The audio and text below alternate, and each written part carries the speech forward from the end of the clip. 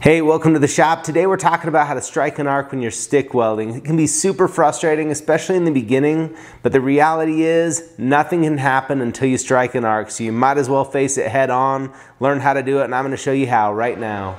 Alright, so why do you need to strike an arc to begin with? Well, when you're welding, what happens is you need electricity or electrons to flow between your workpiece and your welding rod, right? And so in doing that, that creates a bunch of heat, it melts your metal, and that creates your weld.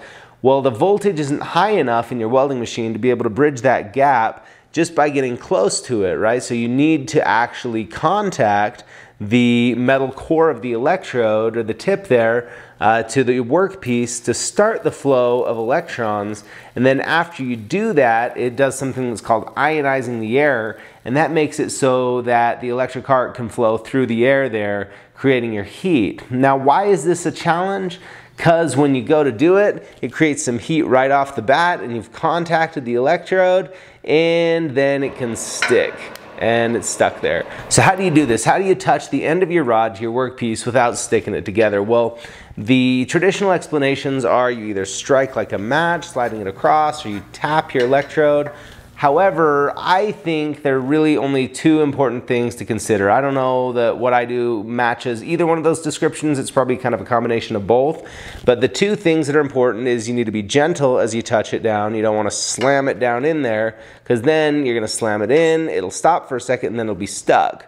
Right? The other is you need to always keep moving, right? You don't want to be coming in and holding still. That's when it'll get stuck. So you just need to be moving, whether you're striking an arc or whether you're tapping, and just be gentle about it, and it'll work out pretty well. Now let's just touch on your settings. I'll just say that if your amperage is set too low, you're going to be more likely to stick. And while you're practicing and first learning this, I'd probably set my amperage to the high end of the range of what your electrode can handle. So now let's put the whole process together. The place that you strike your arc is really important, right? Because you don't want those arc strikes to be visible outside of the weld zone. Now, from a structural perspective, those can be points where a crack can start, but overall, it just looks bad and sloppy. You strike an arc here where you're gonna weld over, and then after you do one of those motions, right, where you tap, you strike an arc just gently, and once the electricity started to flow and you see that bright light, right, you're pulling it back a ways immediately, and I'll hold right around a 1/4 inch or a 6 millimeter gap, right? And I do that only for 1 to 2 seconds, and that lets my rod heat up. And while I'm holding that gap, I'm moving back to where the beginning of the weld is, and then I'm gonna move my electrode down in to where I'll hold a really small arc gap as I weld along, and that'll help me to have great control as I weld. Now, once I'm at the start and I have my small arc gap, I'll go ahead and let it fill in there at the beginning and start to travel along. And that's the process that you go through, right? You strike up where you're gonna weld over, hold it long, move back to the start, move in close, and then you're in business and you're welding. So in order to get really good at that, a good thing to do is to practice over and over again. I'm going to show you a drill that you can do to help you just overcome this, get that muscle memory down so it's no longer an issue. Just take some material, it can be scrap metal, whatever you've got, then draw some little about 1 inch or 25 millimeter long lines on it. And that's enough length that you can go through that whole process we talked about, striking an arc, getting established at the front, and welding along. And do that again and again and again and again. And doing these short welds gives you a lot of practice in a short period of time. Let me show you one more thing while you're at this.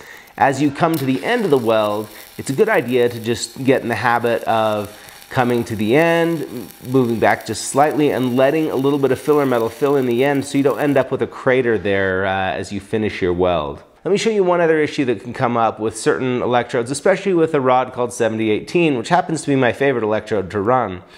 Now, after you weld with 7018, it can get a coating of slag over the end of the electrode, and this will insulate it so that you can't actually strike an arc very easily, right?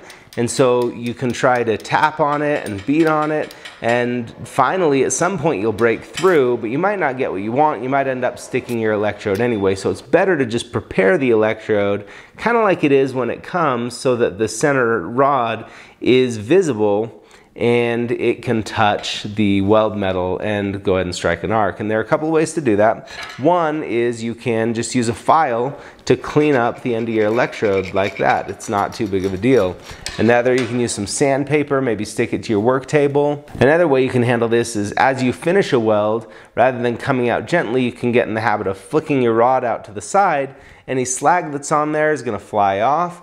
Then all you need to do is take your glove and crunch any flux down that's around the outside, and it'll be in pretty good shape. All right, so now that's everything you need to know. You can get out there in your garage or your shop, take a few minutes, some focused practice. After you've got the hang of that, check out the description below where I've linked a whole bunch of videos with other tips, things that you can focus on going forward to help you continue to learn welding and up your game there. So if you liked this video, let me know by hitting that thumbs up below. We'll see you next time.